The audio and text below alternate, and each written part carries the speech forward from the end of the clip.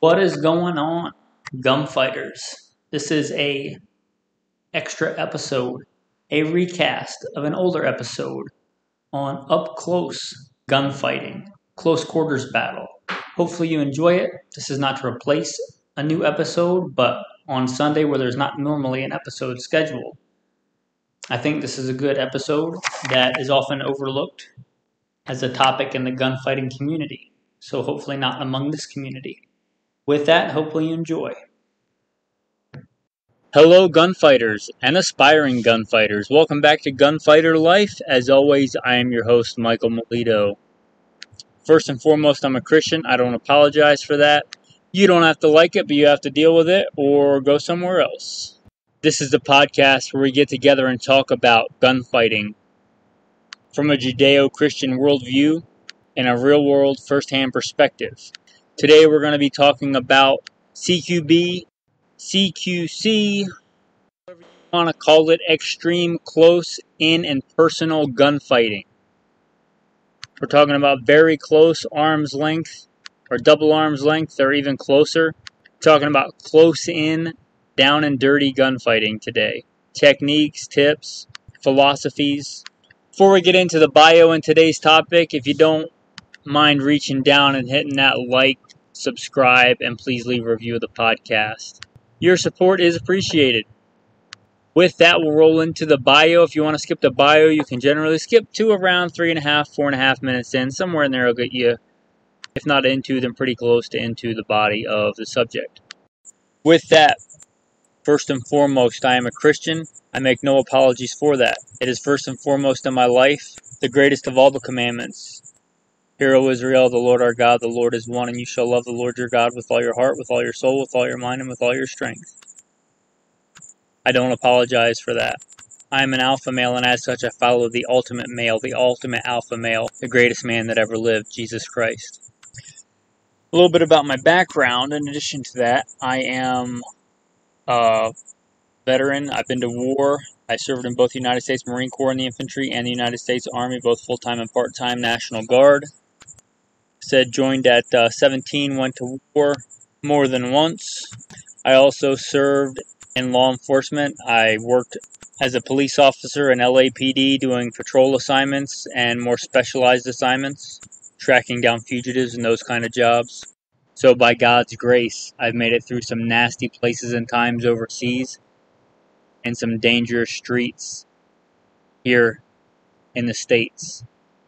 Not because I'm better than any of the men that didn't, but because God chose to have mercy and grace on me. To God be the glory. Also served as a private contractor for the U.S. government. For an agency I won't specify. By God's grace, He got me through all that alive and in one piece, both physically and mentally. Not because I deserved it, not because I was better than those men who didn't, strictly because God chose to have love and mercy on me. In addition to that, I started competition shooting even before I joined the Marine Corps at 17. I've been blessed to win more shooting competitions than I can remember, both rifle and pistol.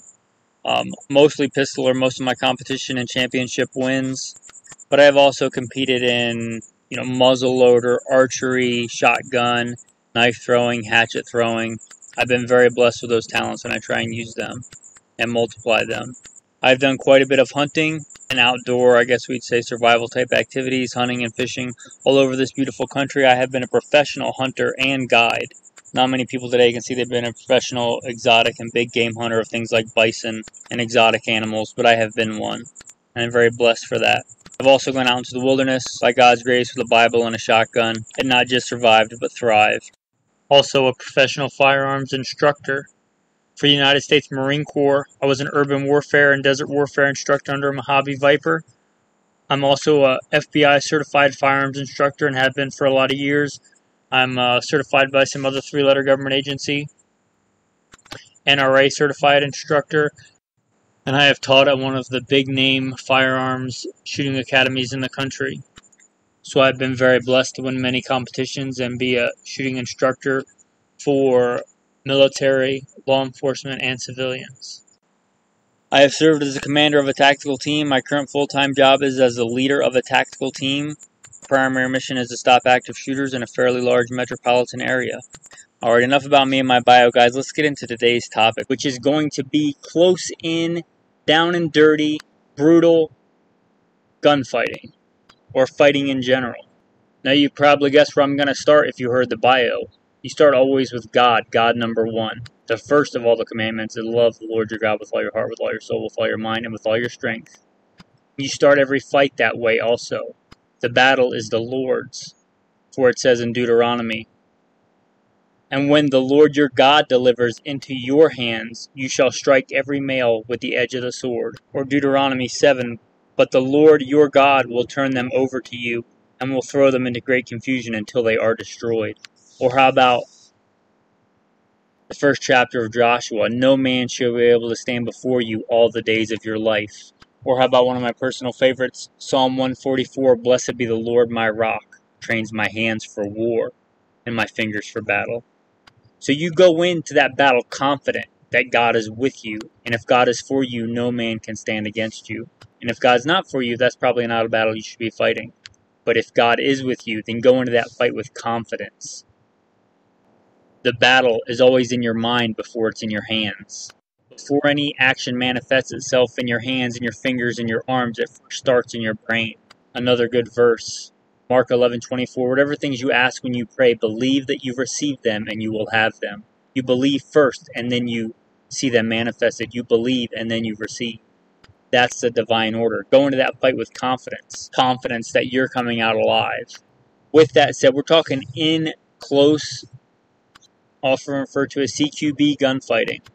And in general, one of the good rules, not always, but a good rule of gunfighting is the first person to get a good solid hit on target will usually prevail because they'll be able to get more good hits on target. So getting your shots on target quickly. But just like any other part of gunfighting, don't neglect the fundamentals. You can't miss fast enough to win a gunfight. As the Rifleman's Creed says, it's the hits that count. We will hit. Now, I'm a big fan of always starting off and practicing with the fundamentals, and I believe that most of your gunfighting practice, dry fire, live fire, should be on accuracy and the fundamentals. My main go-to is precision shooting with a handgun, 50-yard headshots. That's almost always where I start, unless I'm really confined for time. I don't have time to practice on other skill, but the vast majority of the time, that's where I start. 50-yard headshots, standing offhand. Offhand means standing unsupported with a handgun. And I would advise the same for you. But I don't do the same draw if I'm practicing different skills. I don't practice the same draw at 25 yards as I practice at 50 yards. I don't practice the same draw and sight picture at 25 yards as I do at 15 or at 7. I don't do the same speed or sight alignment at 7 yards on a torso shot that I do on a headshot. It's very hard to be accurate, superbly accurate. And it's hard to be fast, but it takes a master to balance speed and accuracy, to know when to speed up and when to slow down, to know when to shoot and when to wait to get a better shot or to get a good hit. You're almost always better off waiting for a good hit, waiting for that good shot to pull the trigger, than you are taking a bad shot, missing and recovering from it for a variety of reasons. So keep that in mind. Another thing about up close, in tight gunfighting, expect to get hit, expect to get physical. You know, if you know what it's like to get punched in the face, expect to get punched in the face, expect to get hit. Don't be surprised if blood is a thing.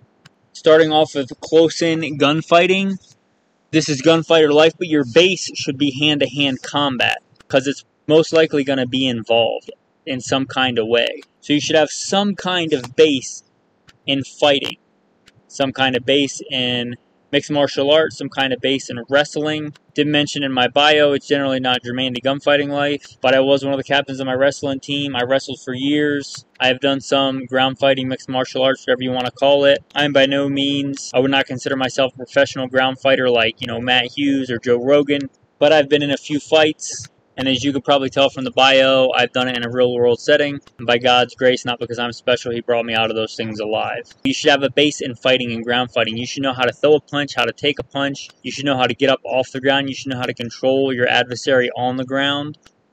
You should know some of those things. That should be your base to build on with gunfighting. That gunfight may be intensely physical before you ever get a chance, or they ever get a chance for a gun to even be unholstered.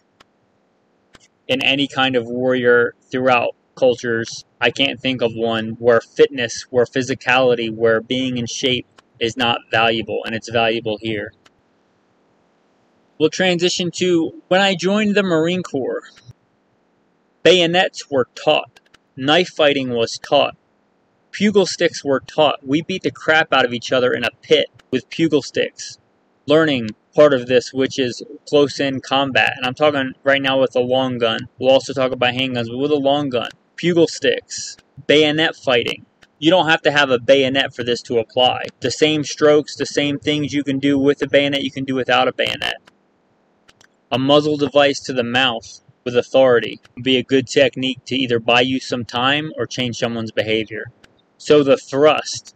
Obviously, this is an audio podcast. This is stuff you can look up visually, but a thrust. Very similar to what we talked about earlier to throwing a punch. Similar stance, similar, except you're using both hands on the weapon instead of just one hand. But a thrust or a jab, a slash, and then a butt stroke. If you're equipped with a long gun, you should know those things. Know those 3 basic strikes. So once in a while when you're dry firing, like we all should be as gunfighters, don't be afraid to throw in a little hand-to-hand, a little close quarters, a little thrusting, a little butt strokes. Gunfighting is a martial art. But know those with a long gun. Like I said, I got that experience in the Marine Corps. I also served in the U.S. Army, both full-time and part-time National Guard, and I was sad to find out that the Army, I don't believe, any longer teaches bayonet fighting, which I think is sad.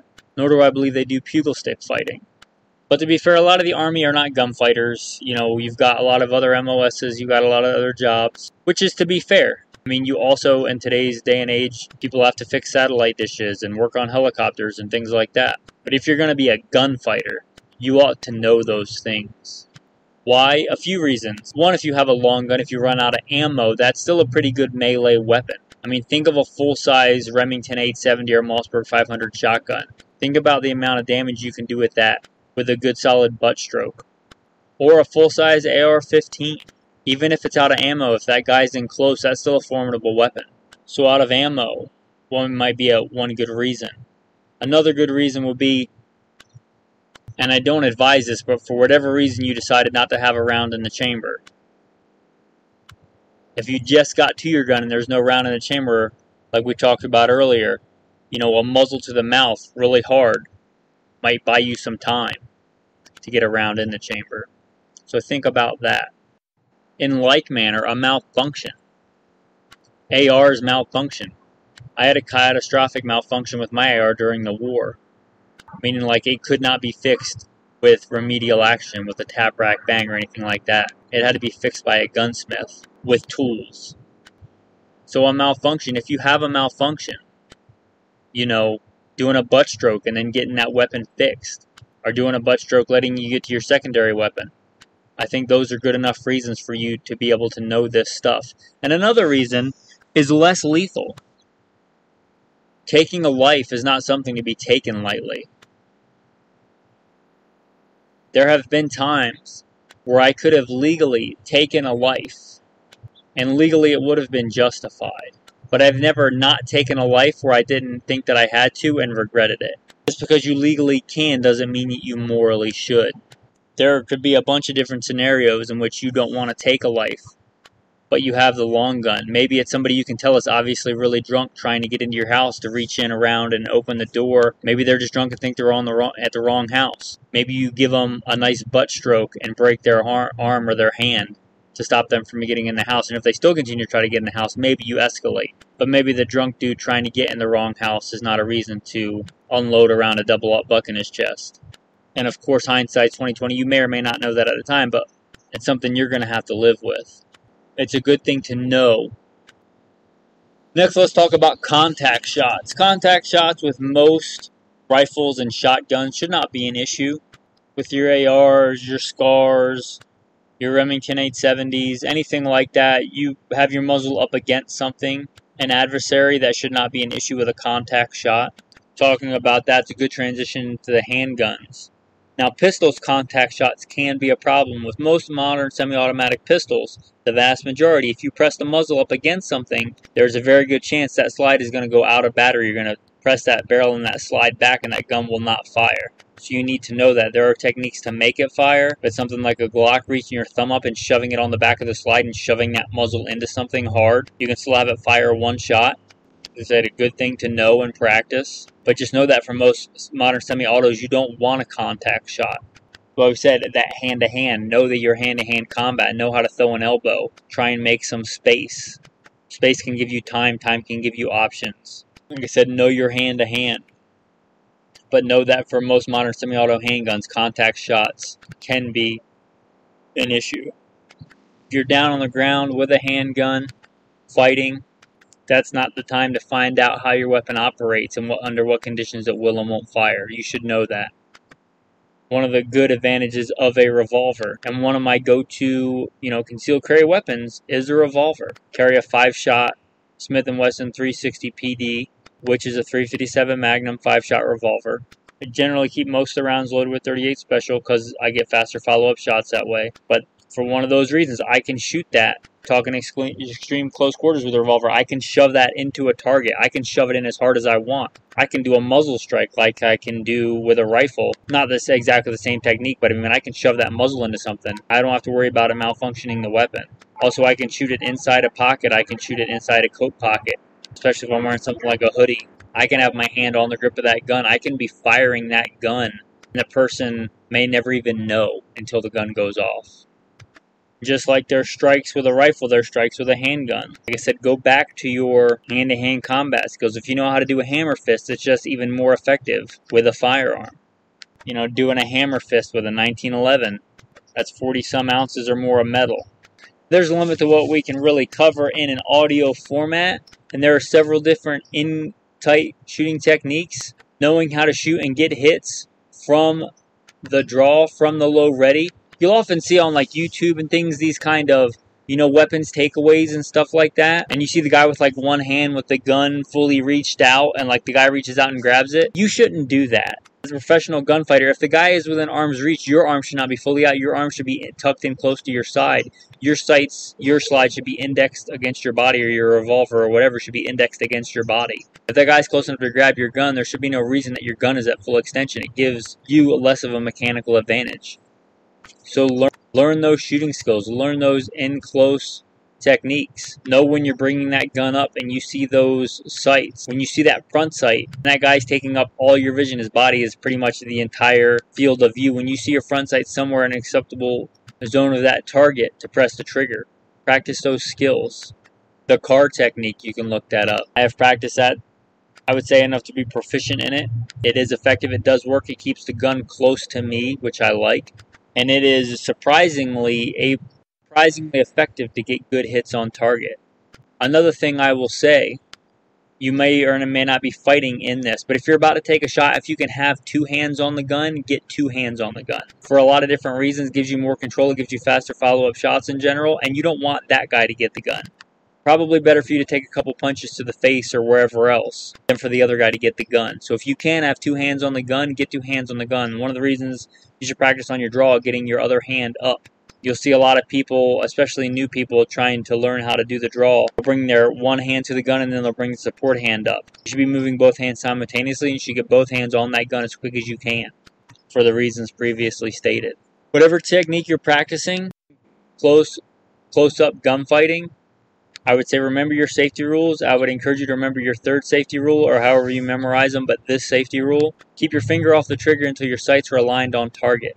Remember what we talked about in the beginning. Be the first to get a good hit. Every time you pull that trigger, you have the potential to end a life. You should know where that round is going to go. There are other ways to determine where your sights are. Proper sight alignment with your vision is the predominant way, the way that we use the vast majority of the time, but it's not the only way to be sure that your hits are going to make it on target. If that gun is in my hand and that muzzle, I know where the front sight is in relation to the muzzle there, One's right above the other. If my muzzle is pressed into the target, I know where my sights are. I know where my front sight is and my rear sight is, unless they've broken off the gun. I know where they are in relation to the muzzle. So I know if the muzzle is somewhere where the sights are. So I'm not breaking that safety rule. If one arm is wrapped around my target holding him in tight so he can't move, and my other hand is on my gun properly, and that gun is indexed against my rib cage, I know where those sights are. But any technique where you're not using that third safety rule or that safety rule, I would question that technique. You shouldn't just, be pulling the trigger and crossing your fingers. That's not how gunfighting works. Next thing we'll talk about with in-close gunfighting is retention. We already covered it a little bit. Like I said, get both hands on that gun as soon as you can. We talked about the strikes with the long gun. You can also obviously use those as retention if you can. But, don't just use your hands. Don't just use your arms. Just like when throwing a punch or throwing a kick, use your whole body. There's ways that are better done with visual on how to, if somebody grabs the muzzle of your gun, how to rotate it a certain orientation towards their hand to break their grip. I have practiced those techniques. I'd advise you to look them up and know them with a long gun, with a handgun. But like grabbing that gun, pulling in tight to you, and stepping back with your entire body. Knowing how to grab your gun in your holster to keep it in your holster. Shoving your elbow down. If somebody reaches over on your holster and tries to grab your gun, shoving your elbow down. If it's a life or death struggle for them to get your gun, breaking fingers if needed.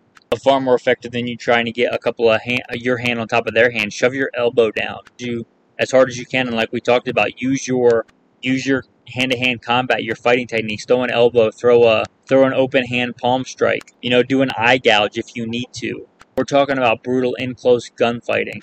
But weapons retention should be something you're acquainted with. If we're talking about a knife, again, you go back to your base, your hand-to-hand combat, your strikes, your hammer fist, your ground fighting. You build on that and make that more effective with a knife. We talked about retention. If you can use one elbow to keep your weapon in the holster and then use your other hand to grab a knife, that knife becomes a tool for you to retain your other weapon. That knife, like we talked about, buys you time and gives you options, either to get away or to get your primary weapon out. You can do whatever you want, but in general, I carry my firearm on one side. If I'm talking a handgun, I carry it on one side, and I carry a blade, a knife, on the other side. If I'm laying on the ground or something on my gun side and I can't get to my gun or I can't get it out, I can still get to my knife on my other side. Or if I'm in a struggle trying to retain my weapon with one hand, I can get to my knife with the other hand. Gunfighting can be brutal, fights can be brutal, knife fighting can be especially brutal. That's my go-to way to carry a knife, is on my non-gun side. There are some other techniques, and I've recently been doing a little bit more experimenting and practicing with knife techniques. I have some training and experience in that, and I've been trying to go back to those. I've been trying some other techniques. I've been trying carrying a fixed blade, which obviously has some advantages and disadvantages, and I've tried carrying a neck knife. I don't know that a neck knife is for me. A lot of times, well, let's just say I like continuity of training, and a lot of times when I'm at work, I carry body armor. I carry a shirt tucked in, but if you're the kind of person that doesn't tuck in his shirt most of the time, and a neck knife may be good for you because you can get to it generally with either hand. And they're generally fixed blades, which has some advantages. So maybe look into a neck knife. There's advantages to folders, there are advantages to fixed blades. Less important than the knife is that you know how to use it, though. Like I said in the beginning, confidence. I have confidence when I go into that fight that my God is with me and will deliver my adversary into my hand. If you give that person a $500 custom-made, super ultra knife fighter 5000, and you give me a butter knife that's dull, I still go in expecting to win that fight. But just put it in, earthly terms. If I give a pretty proficient, good UFC fighter a butter knife, and I give some guy that's never been hit in the face, that's never been in a hand-to-hand combat, never had any training in it, I give him the best knife in the world, who do you think's going to win that fight? Who are you going to put as your top pick for coming out on top of that fight? Skill is important. So many times as Americans, we want that next thing. And I like nice stuff, guys. I generally run, a couple of my go-to handguns are, STIs. They're like the Ferrari of handguns. I like nice stuff, but you can't buy your way out of those kind of problems. You have to practice. You have to train. You have to dry fire if you want to be an expert. Forge yourself as a man, as a gunfighter. As it is written, to he who has more shall be given, and he will have in abundance. It's what Jesus says. You're given a talent, you use it, you develop it. It's a gift. It's meant to be enjoyed and prospered and multiplied. One of the good rules for, well, a couple of things that I would say for knife fighting, especially if you're on the ground, if it's you and another guy, if it's soft and it's not you, that's a good place for a knife. Another thing that I would say is if possible, you're practicing your techniques in your fighting stance, whether it's your lead hand or your other hand. There's different ways, different techniques to hold a knife. I'm not going into the advantages of like holding it in one hand to parry or holding in your rear hand. Obviously, like I said, there are limitations to audio podcasts, but if you can practice techniques where that knife is felt before it's seen, if we're talking about a life and death struggle, if you can have that knife felt by your adversary before it's seen by your adversary, that's a big advantage. I'm not the guy that's like, everything's got to be multicam. That's not me. But, Krylon is cheap. Spray paint is cheap. Some things I don't really worry about being highly reflective, but if it's a knife or a knife blade, you may want to think about dulling it up. And it can be like silver as long as it's like a matte, not super shiny silver, if it's going to be a fighting knife or a fighting something like that. I know it's, I guess, the quintessential gunfight where two men walk out in the street and the clock strikes noon and they draw, and fire at 7 paces or whatever the classic dueling distance is. I don't know. But I've never been in a gunfight like that, and I don't know anybody that has. You don't know what situation it's going to be. You don't know if it's going to be at 50 yards with a pistol.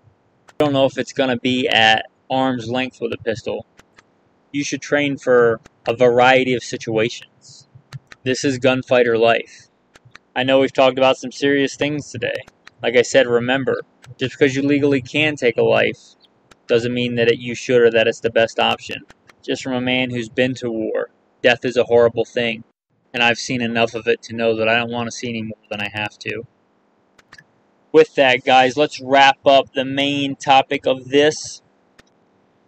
You may have noticed recently, just the housekeeping stuff that I rolled out, some re-podcasts. I tried something new. I tried to put out the Survival Gun series, one after another every day. I know that some people go back and listen to old episodes. I don't know that everybody goes back and listens to all the old episodes. Some people, we have a lot more new listeners, which is great. We're very blessed.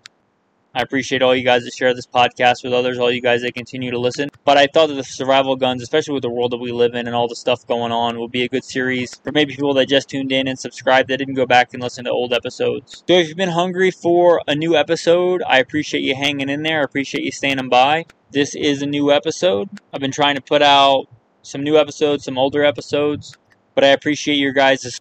I appreciate the support and the comments, even the constructive criticism. I really appreciate that, guys. I appreciate the community of listeners. I appreciate everybody that supports the podcast. On that note, guys, I'm just going to be real with you guys. This podcast and the other podcasts that we do, the Alpha Male podcast and Simple Man Sermons, they cost money for years and years and years. And like we talked about today, some of these things would be better on YouTube, on things like that, where you can get a visual. If that's something you guys are interested in, let me know. That's something, I'll be honest, just being real with you guys, I'm still a professional gunfighter. I lead a tactical team. I work, 12 or 8 hour grave shifts. I worked tonight. So if you guys want to see stuff like that, please step up and help support the podcast. I don't really want, company sponsors. I don't want to be a sellout. I don't want things like that. I've had sponsors in the past when I was a competition shooter. I try to get away from that, because I don't want to be the guy that recommends a brand, just because they give me stuff or give me free stuff for support. I'd rather it come from the community. I'd rather you guys support that way. There's no bribes. There's no nothing like that. I give you guys an honest opinion. If you want to support, like I said, subscribe, write a review of the podcast, share it with your friends. If you have it in your heart to support financially, you can go to Patreon, type in Good Shepherd Training. It's the umbrella that houses all those podcasts, Alpha Male Podcast, Simple Man Sermons, and Gunfighter Life. Good Shepherd Training on Patreon. You can also just go to Patreon and type in Gunfighter Life. If you want to support financially, you can. If you want to give $1, there's a thing on there, you can give $1 a month. If you don't want to give $1 a month, you can give $1 once. You can sign up and then it'll give me $1 and you can cancel it. If you want to send me questions or messages, go to Patreon. Get on there, send me a message. But if you want to support Good Shepherd Training on Patreon, goodshepherdtraining.com. Good Shepherd Training on Instagram. Obviously, it's just going to be pictures pretty much on Instagram, but you can check those out. If you're a more visual person, you want to see some of the guns that I run, some of the knives that I run, some of the stuff like that. There may be a shooting video on there or two. I think there probably is. I think there may be one part of a stage of a shooting competition, one of the national shooting competitions I competed in. It's just part of a stage because there's a limit to how long they can be. But anyway, guys, I appreciate you sticking around to the end. Something I'm trying to do to improve the podcast. I'll give you a tactical tip for sticking around to the end. I appreciate it. Okay, so we're talking about close quarters gunfighting. One of the things that I like to do on my gunfighting handguns, take a piece of obnoxiously bright tape, like duct tape or a sticky sticker. I got these little square stickers, maybe, I don't know, 3/4 of an inch by an inch, bright orange, bright yellow, whatever. Get whatever color most contrasts your slide, or whatever color sticks out to you the best, and stick that on the base of your slide right behind your front sight. So when you're doing a more traditional sight in, you can't see it at all. It doesn't obscure your vision. It doesn't change your sight picture at all. But when you're doing those close in techniques, when you're practicing your draw and you're bringing that gun up and that front sight is slightly elevated, and you're bringing that gun up into your vision, you can pick up that big obnoxious color fast. And you can drive it into your target and then transition. When that goes away, you transition to your front sight. But it's just a little tiny thing. You know, you can also do it. I have it on one of my guns where I just took some bright obnoxious colored nail polish and just painted a little spot on the slide right behind the front sight. But just a little tactical tip. Like I said, with the other stuff, you got to practice the technique. But if you want to give it a shot, and if you don't like you peel it off. Probably have to peel it off from time to time anyway because it's going to get scratched up. It's going to get covered in oil or something like that. Alright guys, with that I think we'll wrap up this episode. With that, I'm just going to say thanks and have a blessed day. Amen.